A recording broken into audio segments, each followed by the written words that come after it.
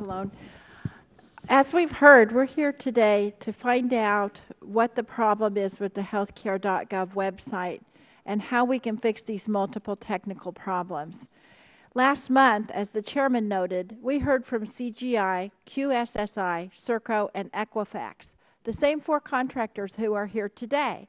They told us that the website would work. We even asked them point blank. Mr. Pallone asked them, and I asked them. They told us that HHS was doing an excellent job of testing the product. They said there was nothing wrong, and they expressed nothing but optimism. And so 3 weeks later, here we are. We're still hearing reports of significant problems. Now, I appreciate all of the contractors coming today. I give them the benefit of the doubt when they say things are improving. But I want to stress, for the Affordable Care Act to work, these problems need to be fixed. And these problems need to be fixed fast. We need to hear today exactly what they're doing to fix these issues, and we need to see clear examples of improvement and be provided with a timeline for how it will be fully optional. Mr. Chairman, this is not our first experience with introductions of new health care programs, as Mr. Pallone said. I was on this committee in 2006 when Medicare Part D was implemented during the Bush administration.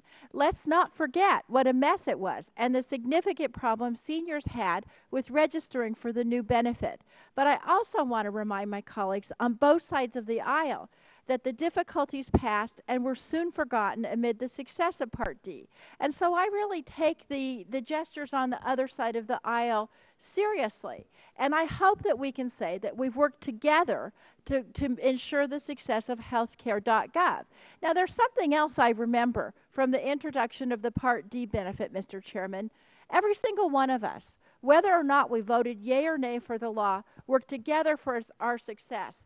I found the newsletter that I sent out to my constituents after Medicare Part D, in which I said, I oppose the law that created this program, but people need to be armed with the information requested. And I would urge everybody on both sides of the aisle to do that. So my hope, Mr. Chairman, is that today marks the beginning of an effort on the majority's part to make sure that the health care law works and is successful, and Americans can enjoy the benefits.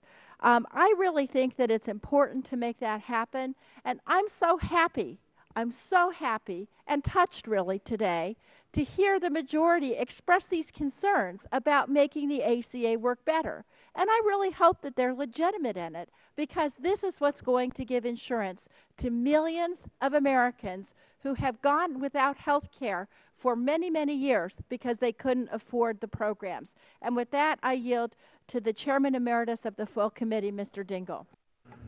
I thank the gentlewoman for yielding to me. This is a wonderful opportunity for us to make the Affordable Care Act work. I remind